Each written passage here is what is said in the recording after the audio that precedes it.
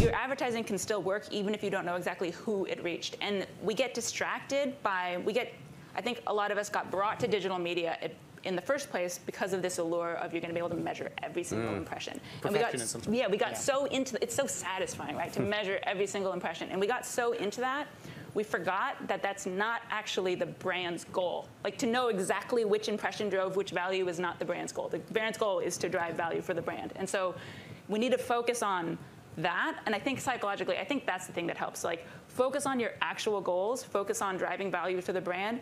These things that we're doing today are not always going to be the things that drive that, and that's okay, to your point. Yeah, I mean, I think in the industry, we've also gotten to the point of trackability is more important than like actual measurement.